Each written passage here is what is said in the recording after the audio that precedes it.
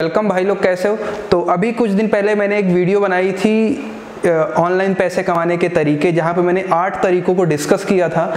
तो वो वीडियो की लिंक आई बटन में, वहां से आप देख लेना। गाइज वहां पे एक तरीका था ब्लॉगिंग का, तो ब्लॉगिंग से भी आप पैसे कमा सकते हो। तो गाइज आज ब्लॉगिंग के बारे में बात करेंगे कि अगर आप ब्लॉगिंग स्टार्ट करने का प्लान कर रहे हो तो आपके पास क्या क्या होना चाहिए और ब्लॉगिंग होती क्या है, थोड़ा इसका भी आपको ओवरव्यू दूंगा। और मेरी बात करूँ तो मैं भी ब्लॉगिंग करता हूँ, मेरी भी वेबसाइट है, मेरे भी ब्लॉग चलते हैं। तो ठीक है, पहले बात करते हैं कि भाई ब्लॉगिंग होती क्या है। तो गाइज ब्लॉगिंग में ये होता है कि आप की वेबसाइट बनाते हो, वहां पे आप आर्टिकल लिखते हो और वो आर्टिकल लोग पढ़ते हैं, और जब आप लोग पढ़ते हैं तो आपके ब्लॉग में यानी कि आपकी वेबसाइट में ट्रैफिक आता है। फिर चाहो तो आप अपनी ब्लॉग में गूगल एडसेंस से ऐड लगा दो, या कि फिर आप एफिलिएट मार्केटिंग करके वहां से पैसे कमा सकते हो। तो ब्लॉगिंग से भी बहुत अच्छा खासा अर्न किया जा सकता है। बहुत बड़े बड़े ब्लॉगर हैं जो कि लाखों में करोड़ों में कमाते हैं। तो हाँ, ब्लॉगिंग से पैसे कमाया जा सकता है। तो ब्लॉगिंग के ऊपर भी और आपको वीडियोस चाहिए तो आप बता देना कमेंट बॉक्स में। पर्सनली इस वीडियो में हम केवल ब्लॉगिंग के लिए टूल्स के बारे में बात करेंगे कि अगर आप ब्लॉगिंग स्टार्ट करना चाहते हो तो आपके पास क्या क्या ऐसी चीजें हैं जो कि मतलब कंपलसरी है, वो होनी ही चाहिए, उसके बिना आप ब्लॉगिंग नहीं कर सकते। तो गाइज ब्लॉगिंग के लिए जो सबसे पहली चीज है जो कि आपके पास होनी ही चाहिए वो है डोमेन और होस्टिंग। क्योंकि देखो, आप अगर कोई वेबसाइट बनाओगे, फॉर एग्जांपल अगर मैं A2i मोटोराइड की वेबसाइट बनाता हूं तो www.a2imotoride.com या .in या जो भी है वो मुझे लेना ही पड़ेगा, जो कि एड्रेस होता है। जैसे अगर आप ऑफलाइन कोई बिजनेस स्टार्ट करते हो तो उसका नाम होता है ना, जैसे अगर आपने कोई रेस्टोरेंट खोला तो आपका कोई नाम होगा रेस्टोरेंट का कि ये रेस्टोरेंट। वैसे अगर आप ऑनलाइन वेबसाइट खोलते हो तो उसका भी कोई नाम होना चाहिए, ब्रांडिंग होनी चाहिए उसकी, उसको बोलते हैं डोमेन। तो ये तो आपको लेना ही पड़ेगा। डोमेन की कॉस्टिंग की बात करूं तो अराउंड आपको 500-600 रुपए या 700 रुपए में आपको 1 साल के लिए डोमेन मिल जाता है। और GoDaddy वगैरह से तो मत खरीदो। मेरा जो फर्स्ट रिकमेंडेशन है डोमेन के लिए, लिंक डिस्क्रिप्शन में है। होस्टिंगर से आप खरीद सकते हो। होस्टिंगर में डोमेन बहुत कम पैसे में आपको मिलता है। पर्सनली मैंने जो फील किया है कि GoDaddy से तो कम ही प्राइस रहती है। सेकंड, होस्टिंग की बात करूं तो जैसे अगर आप रेस्टोरेंट खोलोगे तो एक आपको एरिया चाहिए, एक स्पेस चाहिए। वैसे जब आप ऑनलाइन बिजनेस खोलोगे, वेबसाइट खोलोगे या ब्लॉग खोलोगे तो वहां पे आपको एक ऑनलाइन स्पेस चाहिए जहां पे आपकी वेबसाइट, जो भी आप आर्टिकल लिख रहे हो वो स्टोर होगा, जो भी आप इमेजेस अपलोड कर रहे हो वो स्टोर होगा। और फिर लोग जब एक्सेस करेंगे या पढ़ेंगे तो सर्वर के थ्रू वो जो डाटा स्टोर है वो देख पाएंगे। तो वो जो स्टोरेज का स्पेस है वो होस्टिंग बोलते हैं। जो एरिया है स्पेस करने का ऑनलाइन, उसको बोलते हैं वेब होस्टिंग। तो बिना वेब होस्टिंग के आपका काम नहीं होगा ऑनलाइन का। कोई भी, चाहे आप ई-कॉमर्स बनाओ, ब्लॉगिंग करो, वेबसाइट बनाओ, कुछ भी कराओ। तो हाँ, होस्टिंग बहुत जरूरी है। गाइज होस्टिंग सस्ती भी आती है, महंगी भी आती है। अब यहाँ पे ध्यान आपको ये रखना है कि भाई जो सस्ती भी हो और अच्छी भी हो। तो गाइज पर्सनली मैं होस्टिंगर की ही होस्टिंग यूज करता हूँ।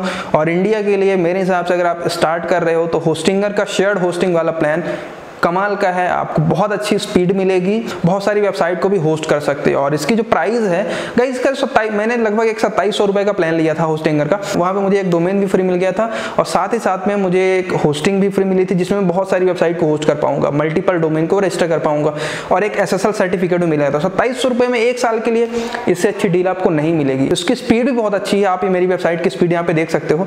तो हाँ, होस्टिंगर में आपको स्पीड भी अच्छी मिलेगी। बिगिनर्स के लिए तो भाई कमाल का है अगर आप होस्टिंगर का शेयर्ड होस्टिंग वाला प्लान लेते हो, प्रीमियम वाला। ठीक है, तो इसकी लिंक दे दूंगा डिस्क्रिप्शन में, तो यहाँ से आप ले सकते हो। ये तो हो गया होस्टिंग और वेब डोमेन, इसके बिना तो आपका काम नहीं होगा। सेकंड जो टूल है वो आपके पास होना चाहिए, वो है कीवर्ड प्लानर। कीवर्ड टूल आप बोल सकते हो इसको। तो देखो, यहाँ पे तो आपको बहुत सारे कीवर्ड टूल मिलते हैं, फ्री भी हैं, पेड भी हैं। पेड में बहुत महंगे भी आते हैं, सस्ते भी आते हैं। तो अगर आप स्टार्ट कर रहे हो ना तो आपको पेड टूल की तरफ जाना भी नहीं है। मतलब Ahref होता है, Semrush होता है, बहुत सारे हैं, तो उनको आप मत लो। वो अगर आप स्टार्ट कर रहे हो तो बहुत लोग बोलते हैं कि अच्छे हैं, हाँ एक्चुअल में अच्छे होते हैं पेड वाले, बट जैसे आप बिगिनर्स होगे ना, आप स्टार्ट करोगे तो फ्री की तरफ जाओ। फ्री में आपको टूल बताऊं तो गूगल का कीवर्ड प्लानर यूज कर सकते हो। फ्री है, इजी टू यूज है, आपका सारा काम हो जाएगा। अगर आप जब तक आप पैसे कमाना स्टार्ट नहीं करते तब तक तो एटलीस्ट आप इसको यूज कर ही सकते हो। उसके बाद भी आपका काम होगा। अगर आप चाहो तो पेड की तरफ जा सकते हो, बाकी इससे भी आपका काम चलता रहेगा। इसकी जरूरत क्यों पड़ती है? क्योंकि जब आप ब्लॉग लिखोगे तो आपको पता होना चाहिए कि आप कौन से टॉपिक ऊपर ब्लॉग लिखोगे, कौन से टॉपिक के सर्चेज अच्छे हैं, क्योंकि जिनके सर्चेज होंगे तो वही ब्लॉग तो चलेंगे ना, वही आर्टिकल तो चलेंगे। अब फॉर एग्जाम्पल आपने ऐसा कोई आर्टिकल लिख दिया जिनको लोग सर्च ही नहीं करते, ये लोग पढ़ते ही नहीं है, तो वो पढ़ा रह जाएगा। तो इसमें आपको कीवर्ड टूल टूल हेल्प करता है, आपको बताएगा वहाँ पे आप जो भी आप जिसके बारे में लिखना चाह रहे हो तो वो आप डालोगे तो उससे रिलेटेड बहुत सारे कीवर्ड्स आ जाएंगे कि इनको आप टारगेट करो, इनको फोकस करो। बाकी वो एसईओ का पार्ट होता है, कैसे ऑप्टिमाइज करते हैं अपने आर्टिकल को पूरा कि जिससे वो रैंक करे, वो अलग टॉपिक हो गया। अभी अगर टूल की बात करें तो हाँ, आपके पास कीवर्ड प्लानर का भी एक टूल होना ही चाहिए। नेक्स्ट गाइस टूल बताऊं, जो थर्ड टूल है, इसके बिना आपकी ब्लॉगिंग नहीं हो सकती। मेरे मतलब पर्सनली मैं नहीं कर सकता अगर मुझे आर्टिकल लिखना हो तो गाइस, वो है ग्रामरली। ग्रामरली इतना अच्छा टूल है गाइस कि फ्री है, पहली बात तो ये। इसका प्रीमियम प्लान भी आप ले सकते हो, बट बिगिनर्स आप फ्री में इसको ट्राई कर सकते हो, लिंक डिस्क्रिप्शन में है, वहां से आप डाउनलोड कर लेना। तो इसमें होता ये है कि जैसे आपने कोई आर्टिकल लिखा, आपने इंग्लिश में कोई आर्टिकल लिखा, आपको नहीं समझ आ रहा है कि भाई कहाँ पे हमने गलत कर दिया, तो ये ग्रामरली पूरा डिटेक्ट कर लेता है। टाइप का एक्सटेंशन है और इसका एंड्रॉइड के लिए ऐप भी आता है। तो एक्सटेंशन ऐसा है कि आप इसको अपने लैपटॉप में जब इंस्टॉल करोगे या कंप्यूटर में इंस्टॉल कर लोगे तो आपके क्रोम में ये ना एक्सटेंशन के थ्रू ऐड हो जाएगा। और जब भी आप कभी चाहे ईमेल करो किसी को या आप डायरेक्ट आर्टिकल लिखो ब्लॉगर में या वर्डप्रेस में, फिर आप ट्रांसलेशन वाले जो पेज है वहाँ पे आप ट्रांसलेट करो, तो ये पूरा क्या करेगा कि जब आप आर्टिकल लिखोगे तो जहाँ जहाँ गलतियां होगी ना उसको ये सुधार देगा, आपको बता देगा भैया आपने यहाँ पे गलती करी है, इसको सुधारो। ठीक है, ये आप देख सकते हो, अभी स्क्रीन में आपको समझ आ रहा होगा। तो बेसिक तरीके से ठीक है, लेकिन जैसे आप थोड़ा सा और अच्छे से लिखना चाह रहे हो ना, तो फिर आपको इसका प्रीमियम प्लान लेना पड़ेगा, क्योंकि देख सकते हो फ्री में आपको छोटी छोटी गलतियां बताता है जिनको आप सही कर सकते हो। बाकी टेंस में क्या गलत है और कॉमा या फुल स्टॉप में क्या गलत कर रहे हो आप, वो आपको प्रीमियम में मिलेगा। जैसे आप देख सकते हो यहाँ पे फ्री में ये गलती थी, हमने सुधार दी। उसके अलावा आपको यहाँ पे दिख रहा होगा कि भाई प्रीमियम ये गलती है जिनको आप प्रीमियम प्लान लेने के बाद सुधार सकते हो।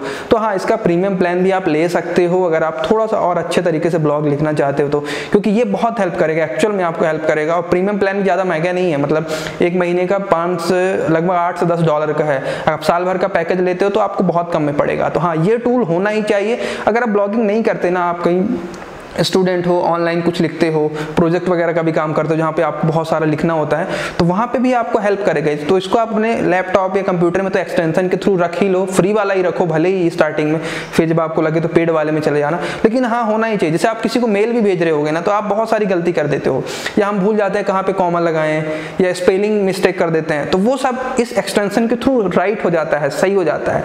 पेड वाले में जाओगे तो और अच्छे तरीके से काम करेगा, मैंने आपको बताया, क्योंकि मैं पर्सनली ग्रामरली का प्रीमियम प्लान लेके रखा हूं। इसकी भी लिंक दे दूंगा डिस्क्रिप्शन में, तो यहाँ से आप ग्रामरली को इंस्टॉल कर सकते हो। अगर आप बोलो तो ग्रामरली के ऊपर अलग से वीडियो बना दूंगा, कैसे काम करता है, कैसे प्रीमियम प्लान इसके काम करता है, कैसा फ्री वाला प्लान काम करता है। और इसके अलावा एक आपको और चीज रिकमेंड करूंगा जो कि आपके पास होना चाहिए, वो है फोटो एडिटिंग के लिए कुछ भी। जैसे अगर आप ब्लॉग लिखते हो तो वहां पे आप किसी की पिक्स उठा के या किसी की इमेज उठा के नहीं डाल सकते हो, आपको खुद की इमेज बनानी पड़ेगी जो कि नॉन कॉपीराइटेड हो, उसका राइट आपके पास हो, तो वो आपको बनानी पड़ेगी। तो उसके लिए एक अच्छा प्लेटफॉर्म चाहिए।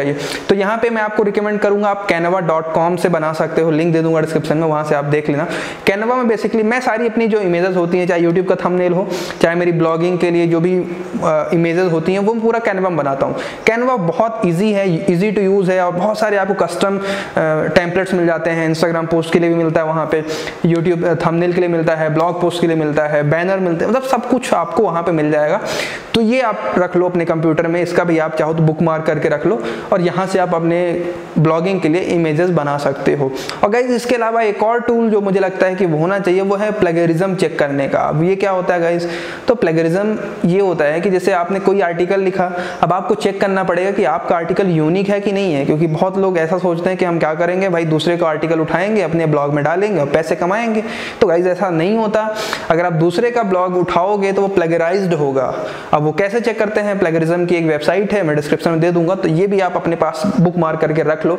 तो जब भी आप कभी आर्टिकल लिखो ना, या आप कहीं से आइडिया भी ले रहे हो, जैसे आपको, मुझे पता है कि आपको सभी आर्टिकल खुद से नहीं लिख सकते, जैसे आपने कहीं से आइडिया लिया, तो आइडिया जब आपने लिया तो ऐसा तो नहीं कि आप उसको कॉपी कर दिया। तो जो आप आर्टिकल लिख के कंप्लीट करोगे ना, तो इस वेबसाइट पे डालोगे, प्लेगरिज्म चेक करोगे, तो जैसे आप चेक करोगे तो अगर प्लेगराइज्ड है, मतलब आर्टिकल कॉपीड है, तो ये बता देगा कि हाँ भैया आपका आर्टिकल कॉपी है या इतने % कॉपी है। अगर 10% तक है तो ठीक है, चलेगा। अगर आपने 2000 वर्ड का आर्टिकल लिखा, वहां पे 10% अगर कॉपी हो भी रहा है तो इतना चलेगा, बट कोशिश करो कि 100% यूनिक होना चाहिए। तो हाँ, ये भी टूल बहुत जरूरी है अगर आप ब्लॉगिंग में स्टार्ट करना चाहते हो। प्लेगरिज्म चेक करना, keyword planner, hosting, domain, image edit करने के लिए, और एक आपका ग्रामरली। ये टूल है बेसिक जो कि होने ही चाहिए। बाकी उसके अलावा अगर फिजिकल टूल की बात करें तो आपके पास एक डिवाइस होना चाहिए, लैपटॉप या मोबाइल से भी आप कर सकते हो, या कंप्यूटर, जो इसमें आप लिखोगे या आर्टिकल पब्लिश करोगे, एसईओ करोगे। ये बहुत बेसिक्स है। इसके अलावा अगर आपको कुछ भी पूछना है ना ब्लॉगिंग से रिलेटेड कि ये और क्या होता है, कैसे काम करता है, आप कमेंट बॉक्स में पूछो, उसके बारे में मैं आपको आंसर कर दूंगा। और हाँ, बताओ वीडियो कैसी लगी। वीडियो अच्छी लगी तो वीडियो को लाइक करो। और आपको इस टाइप से कुछ वीडियोस चाहिए हो ना ब्लॉगिंग से रिलेटेड कि भाई हम ऑनलाइन पैसे कमाते हैं ब्लॉगिंग से, तो कैसे कमाते हैं और हम क्या कर सकते हैं, इसमें क्या क्या तरीके हैं, कीवर्ड कैसे सर्च करते हैं, है ना, या होस्टिंग, जैसे होस्टिंगर के ऊपर एक मैं जल्दी वीडियो बना दूंगा आपको कि होस्टिंगर से होस्टिंग कैसे खरीदते हैं, उसके ऊपर आपको वीडियो बना दूंगा। बट हाँ, ये चीज़ है तो बता देना कमेंट बॉक्स में। और वीडियो अगर अच्छी लगे तो वीडियो को लाइक जरूर करना। गाइस चैनल को भी सब्सक्राइब कर लो यार, है ना, क्योंकि आपको बहुत सारी वीडियोस मिलती रहेंगी, गैजेट के रिव्यूज मिलते हैं बेसिक वाले, और ऑनलाइन अर्निंग, ब्लॉगिंग, यूट्यूब से रिलेटेड वीडियोस मिलेंगे। तो बस लाइक करो, सब्सक्राइब करना। बस मिलता है नेक्स्ट वीडियो पे। सी यू सून।